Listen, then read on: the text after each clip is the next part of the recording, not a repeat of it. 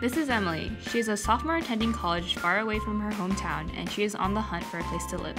After some serious apartment hunting, she settles for an apartment complex near the college campus. She meets with a leasing agent there, and after a few discussions and a tour, she feels like this is the perfect place to live.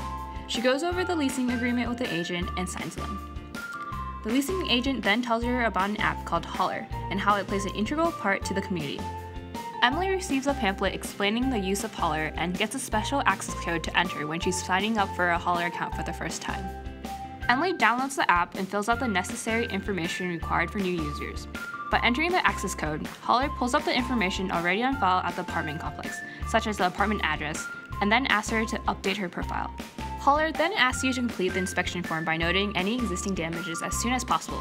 Just by tapping on each room on the shown apartment layout, it takes you to each specified room. As Emily is going about examining each room, she noticed some water damage in the kitchen ceiling. She notes the damage in the comments and then takes a photo of the damage for evidence and future reference. Once she inspected all the rooms, she signs to submit the form, and now she's ready to move in. 4 months later, Emily is in her kitchen. She tries to grab a mug from her kitchen cabinet when suddenly the cabinet door comes off. Sighing, she grabs her phone, taps on Holler, and clicks on the request form. There she fills out her problem, snaps a quick photo of the damage, and hits submit.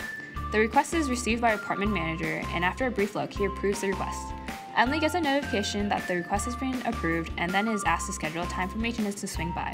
She clicks on a time and then hits submit. Matt, a maintenance worker at the apartment complex, sees the request and immediately accepts it as he is free during that time. On the day of the scheduled appointment, Emily receives Matt's profile letting her know who to expect. Matt reviews the photo Emily had previously submitted in the request form and then grabs the tools he needs to fix the problem.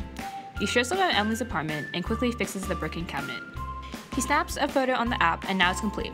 Emily, happy with the service, leaves Matt a 5-star rating once prompted for a review on Holler. Later, the manager receives a notification of the completed request and the 5-star rating. Thanks to Holler, everyone was able to communicate more efficiently and effectively for a better community.